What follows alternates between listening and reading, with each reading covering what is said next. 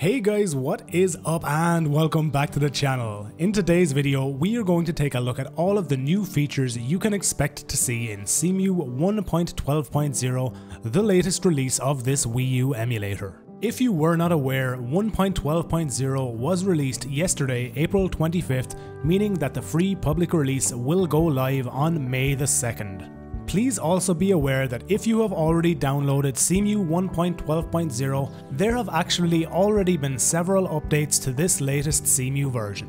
Cemu 1.12.0b fixed an issue where Wiimote input provider was not displayed in the input settings window. 1.12.0c fixed issues with graphics packs that use custom shaders like Clarity and FPS++ from not loading correctly.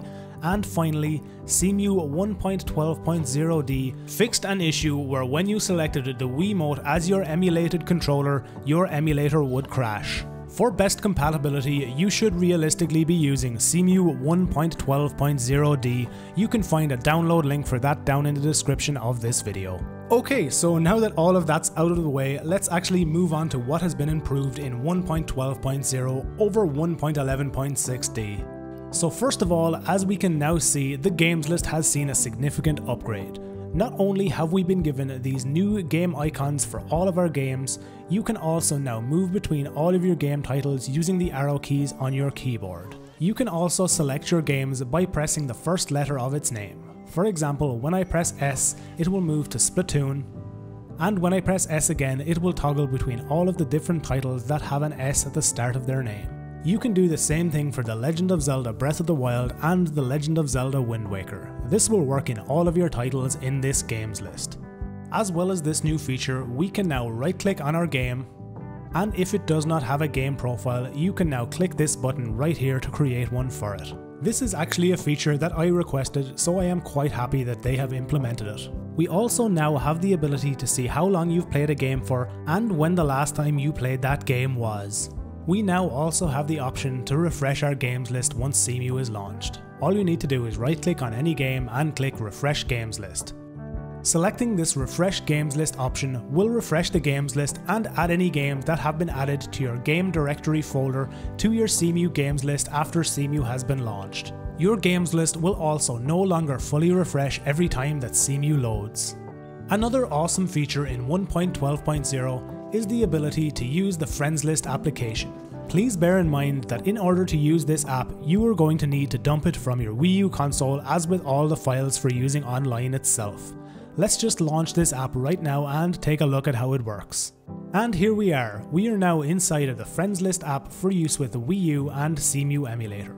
You can add and remove any friends that you wish to play your games with, either between Cemu and a Wii U, or between Cemu and Cemu itself. The games that work in this circumstance that have been tested so far are Mario Kart 8, Splatoon, Smash Bros, Dr. Luigi, Puckin Tournament and Minecraft. The games that do not currently support the Friends List features are Xenoblade Chronicles X and Fast Racing Neo.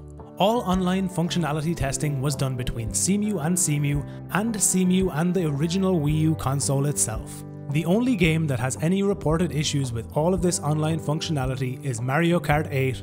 However, some of these issues may be due to poor internet connection on one of the user's parts and will need further testing by the user base. Moving on to some more general fixes in 1.12.0, you can now expect faster Cemu loading times when you have a large amount of graphics packs in your graphics pack folder.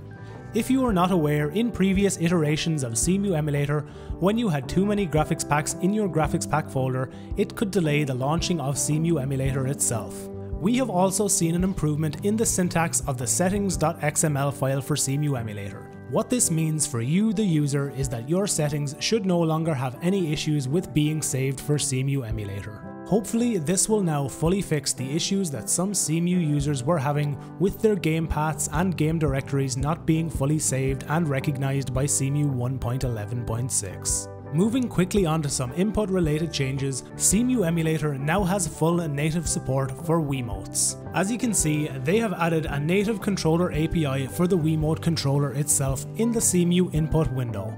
And last but definitely not least, there have been some changes to the CPU JIT support for Cemu Emulator. These changes are in relation to recompiled functions, so hopefully we will see a nice performance increase in Cemu 1.12.0. Keep an eye on the channel over the next few days for all of my performance tests in various games. Additionally, if you want to see any games tested, leave a comment down below and I will have absolutely no problem whatsoever testing that game if I do indeed have access to it myself. So once again guys, cheers for checking out this video, I really do appreciate it. As always, remember to like it if you liked it, dislike it if you didn't. If you want to help support the channel, you can go over to the BSoD Gaming Patreon, a link for that will be down in the description, and as always, subscribe to the channel if you want to see all future videos from me.